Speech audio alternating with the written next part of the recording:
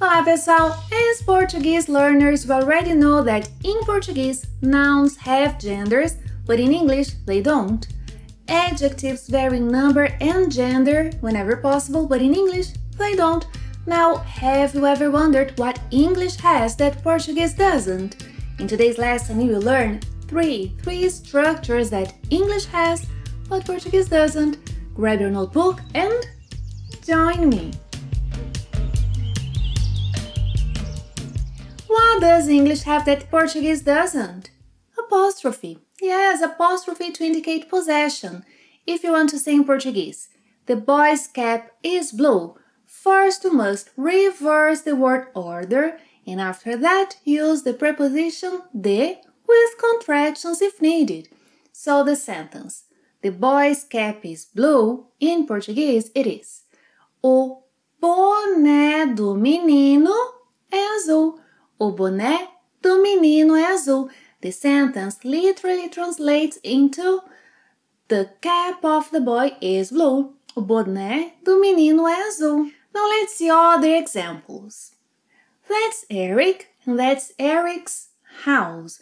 So first change the word order and then use the prepositions de, do, da, dos, das, depending on the noun you are using. So in this case, we're going to use do. Aquela é a casa do Eric. Aquela é a casa do Eric. Oh, that's Eric's sister. Aquela é a irmã do Eric. Aquela é a irmã do Eric. That's Eric's sister's bike. Oh, no. Aquela é a bicicleta da irmã do Eric. Aquela é a bicicleta da irmã do Eric. Those are Eric's sister's toys. Aqueles são os brinquedos da irmã do Eric. Aqueles são os brinquedos da irmã do Eric. Oh, that's Eric's father. Aquele é o pai do Eric. Let me ask him if he read yesterday's newspaper. Você leu o jornal de ontem? Você leu o jornal de ontem? Li, tem muitos problemas no mundo de hoje. Yeah, there are many problems in today's world. Tem muitos problemas no mundo de hoje. Tem muitos problemas no mundo de hoje. A clear distinction between English and Portuguese is the absence of auxiliary verbs in Portuguese. In Portuguese, we are going to conjugate verbs in order to convey different verb tenses. For example, I don't drink coffee. Eu não bebo café in the present tense. I didn't drink coffee. Eu não bebi café in the past tense. I won't drink coffee. Eu não beberei café. Or eu não vou beber café in the future. I wouldn't drink coffee. Eu não beberia café. Now, since Portuguese doesn't have auxiliary verbs, how are questions asked? Well, yes or no questions have the same word order as statements. What differs is intonation. Yes, intonation. Well, declarative statements have a more neutral intonation, but yes or no questions have a rising intonation. Check it out.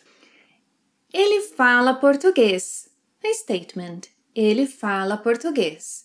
Now, a question. Ele fala português?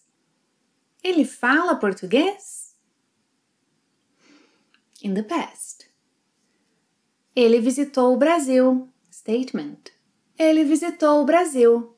Question. Ele visitou o Brasil? Ele visitou o Brasil? So intonation is crucial in Portuguese. Practice a little. How would you ask these questions in Portuguese?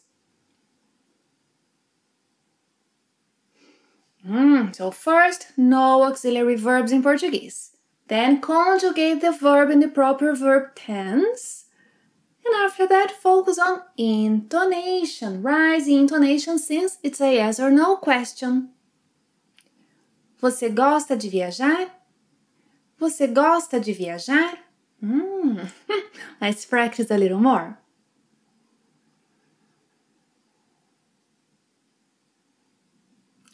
Você viajou no último feriado? Você viajou no último feriado?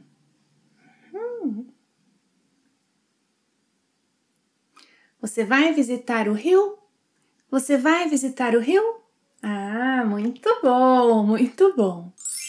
Did you know that unlike English, Portuguese doesn't have phrasal verbs? Wake up, turn on, get up, take off, look for, put on. Don't try to translate phrasal verb in English to Portuguese. It won't work. Let me show you. So, to look is often translated into olhar. Up means para cima. But in the sentence, I looked up his phone number in my contacts list. I looked up doesn't mean eu olhei para cima. No, it doesn't. I looked up means eu procurei. Eu procurei o telefone dele na minha lista de contatos. Eu procurei o telefone dele na minha lista de contatos. Another example, to look after. To look is often translated into olhar. After means depois, but in the sentence. He asked me to look after his dog.